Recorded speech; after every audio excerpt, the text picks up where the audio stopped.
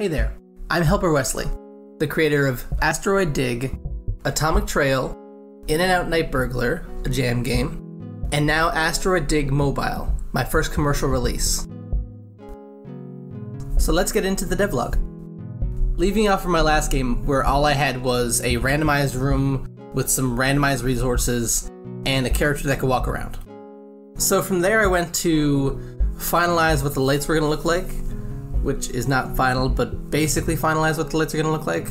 So I drew up some fading light effects, and I think I've decided that the train is just going to have its front light and then have an ambient light source that fills up just the tunnel that the train is in. But for now, this setup works. Then I moved on to making it so you could pick up and lay down resources, and immediately realized that I have no idea what I'm doing. So I fell back on what I did for Asteroid Dig, which was have one object that had multiple animations to signify it was something else. So the resource nodes now spawn one thing, and that one thing has a random chance of being one of the 3 different resources. This helps because in GDevelop there's this function called nearest object, and using one object with this condition meant that I could have a bunch of them lying down in a pile and not have any confusion about which one to pick up, because it'll pick up whichever one is closest to my character, even if they're overlapping. Whereas if I'd done multiple objects, it would have caused issues because it wouldn't know which one to pick up, and it probably would have picked up 2 or 3 at a time. So there might have been a way to do that, but this was simple and easy.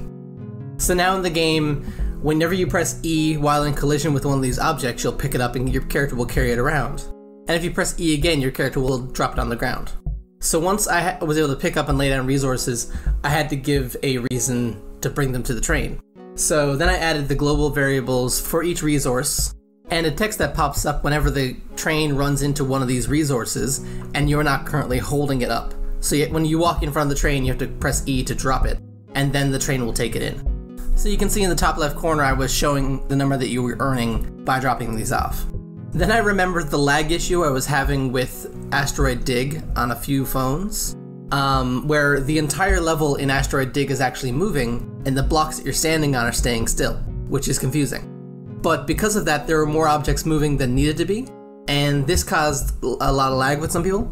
So I decided to just cut that out right away, as early as possible, so it wouldn't be harder to fix later down the line. So I swapped out what was moving in the scene and then added a camera lead in the center of the screen, so the camera's following this lead that's going the same speed as the train.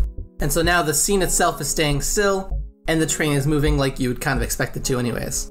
While I was doing that, I also added in death particles for when you leave the screen. So that way you're kind of confined to the screen and you have to chase after the train, because otherwise you would just get left behind.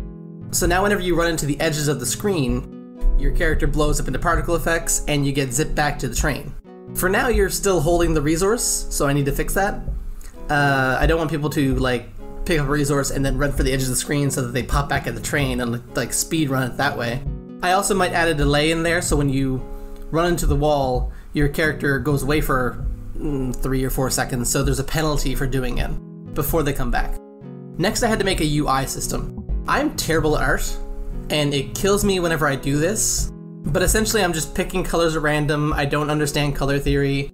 At some point, hopefully down the line, I run into somebody who's going to be very artistic and will just be like, here, take this color palette and apply it to the game. But until then, I'm just going to keep picking colors at random because that's what I do.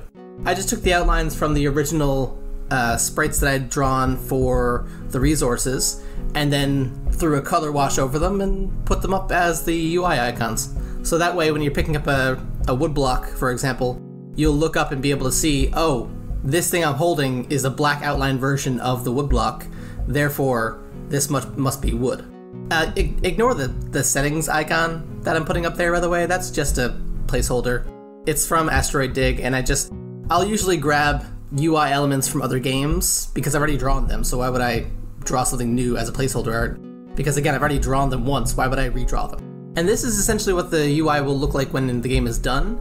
I tried having it over on the left, I tried having it split up between different parts of the screen, and eventually I just decided to put it in the middle.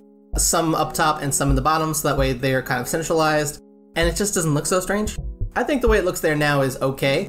Obviously, they'll be redone to look better, but where they are is okay in my head. I might have to make it so that when the character goes behind one of these UI segments, they go transparent so you can see your character, but we'll see. Next, I had to create enemies, which is kind of important in a game that's supposed to have enemies. I didn't have a placeholder art for ghosts, so I just drew this up really quickly. That's something I can put into the game and get going. I gave them a little bobbing up and down animation so that even though they're going in a straight line, they'll have that, like, ghost. Woo! You know what I'm talking about. You know what I mean. That like, yeah, you get it. Essentially, they're spawning from 4 different points just outside of the screen, and then they're going straight for the train from wherever they spawn to. But since the train is moving sideways, they kind of have this randomized look to them, because the train's moving and they're from 4 different spots, and they're going at 4 different speeds. Well, the same speed, but relative to the train, they're different. And so it looks like they're coming in sort of haphazardly and randomly into the screen, which is kind of nice, I think. I tried fiddling with this to make improvements to how the ghosts acted and came in, but ultimately I just stuck with what it was, and now if you run into one of these ghosts, they blow up into particles. That will be changed again at some point. I just used the same particle effect that I have for when the character runs into the wall. And the last thing I did before putting it down for this week was adding the miles remaining tick down. So essentially there's these timer bars above the screen that are following the screen, and whenever they repeat, they tick on the timer, which when the timer ticks, it drains your furnace's heat, so that'll slowly go down, and it reduces the number of miles to the destination. I think this is how I'm also going to have the train character operate. Whenever you have them set to a location in the train, set to a task. I'm pretty sure I mentioned this before, but if I haven't, then here we go. Along with your character in this game, I plan on having a character in the train who you can micromanage to get them to do different tasks, like craft things and improve this train speed and refuel the furnace and things like that. So with this ticking time system, I think that's how I'm going to do it.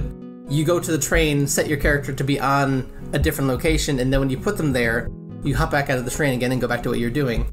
But then when the timer ticks, it will then do the thing that the character is supposed to do, and it will do that continuously until you go down and change what task they're doing.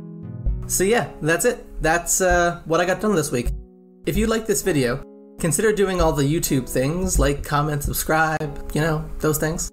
I plan on releasing a devlog every Friday about what I'm working on seriously, and then if I have extra content, I will release a video on Wednesday for whatever that's about. If you want to talk to me personally, the link to my Discord is down below, and if you choose to click on that, then I guess I'll see you there.